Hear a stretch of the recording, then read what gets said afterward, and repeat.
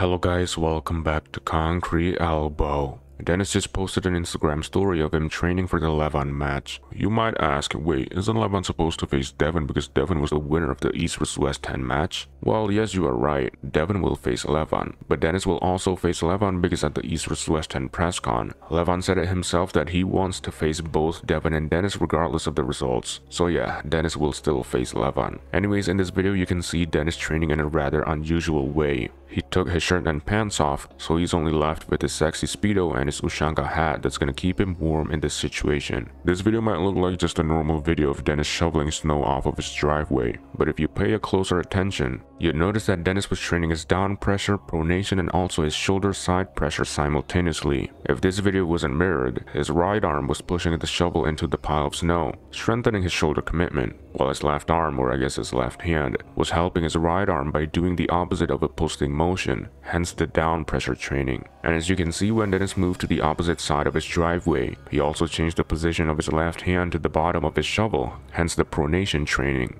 These are some very good exercises because Denis was also doing something useful at the same time, and that is cleaning his driveway. If Denis keeps doing this, I think Levan might be in trouble.